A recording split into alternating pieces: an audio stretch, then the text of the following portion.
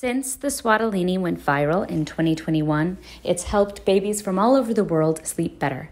It has been a journey, and it all started in my garage with one knitting machine.